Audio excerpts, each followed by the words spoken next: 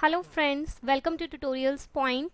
In this tutorial, we will see how we can use SAP HANA as a data source to the SAP Lumira.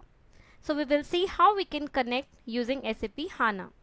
So you can connect to SAP HANA modeling views in SAP Lumira, which can be done in two different ways. The first one is you will connect to the live data on SAP HANA, which is using the option connect to SAP HANA. After that, you will have option of download from SAP HANA. So you can download the data set and you can use it in your SAP Lumira from SAP HANA. So let's see how you can use it. So I will go to the system where I have SAP Lumira installed. I will go to the file, new. Here I have two options, that is connect to SAP HANA and then download from SAP HANA. So connect to SAP HANA will bring up the live data from SAP HANA, whereas the download from SAP HANA will download the data from the SAP HANA view as a data set. So here I can see that in my recently used connections I have this option because I have used the SAP HANA as a data source previously as well. So you will be able to see all your recent connections in the all recently used connections. I will click on connect to SAP HANA. I will go to next, and here I have to select from the option. I have two options, SAP Business Objects, BI Platform and HANA.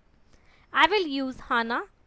Here I have to give the server, which is my HANA server name, and here you have to give the instance.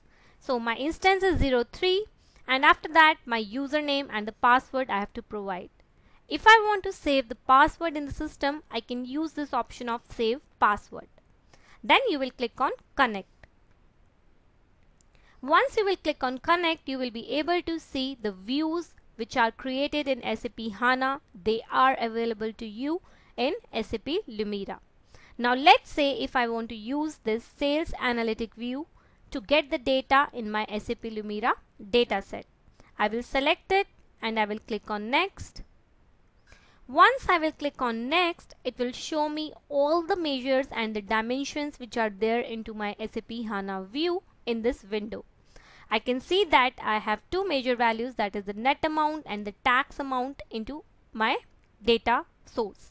After that, under dimensions, I have all these dimensions which are available to me. So I can click here to see the sample values of it if I want. After that, I can deselect or select the values as per my requirement. So let's say if I don't want to use the currency, I can deselect this. If I don't want to use the customer ID, I can deselect it. So similarly, whatever I don't want into my data set, I will simply deselect in this window. And after that, I will click on create. So now it is scanning the source and it will bring up the data from the HANA view into my SAP Lumira.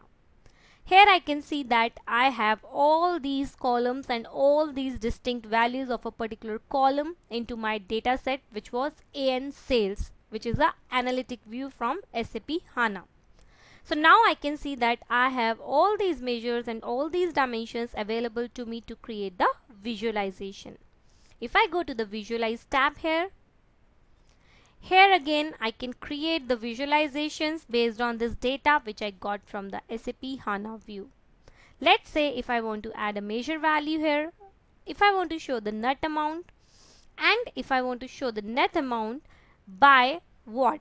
So let's say if I want to show the net amount by calendar month, I can choose it. Similarly, I can add, let's say if I want to add the calendar quarter. So I can see here that I am getting the data as per my calendar month and the calendar quarter.